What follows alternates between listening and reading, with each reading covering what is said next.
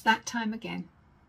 Children are moving on from us to school, and we perhaps looked after them for the last 12 months, 2 years, 3 years, 4 years, maybe longer.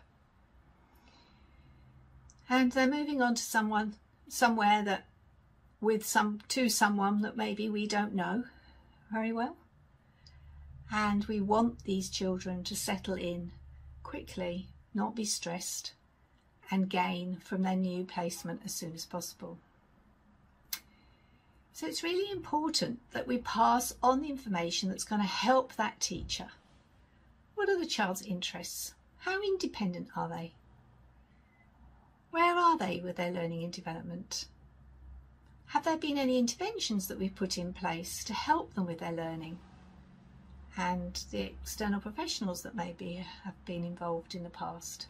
How do they like to play? What schemes do they use? That sort of information will ensure that the teacher can be providing for the child as soon as they arrive.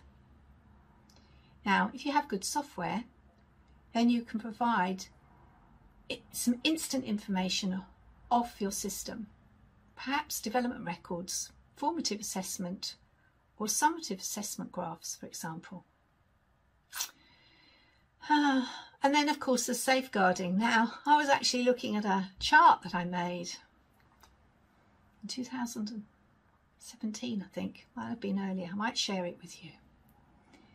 And our software's moved on since those days. We didn't have Spark safeguarding then. But you need to share your safeguarding concerns.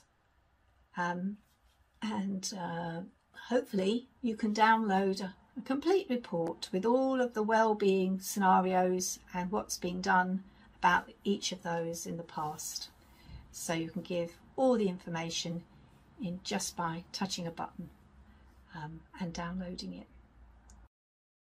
Perhaps your parent software, perhaps they have an app and they can download everything for themselves, the parents, so they can share the learning journal with the teacher when they meet, perhaps for the first time.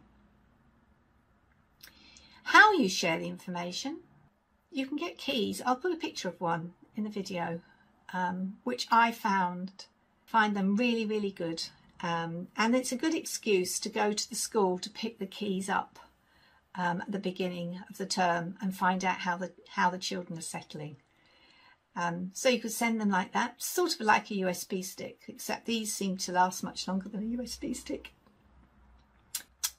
Obviously you can download it and give it to the parent and ask the parents to pass that on to the school, not the safeguarding information, of course.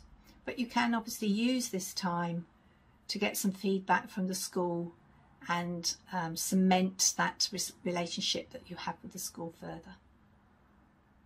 Good luck with your reports. And also for your new children that will be starting. So what ends begins again. Bye for now.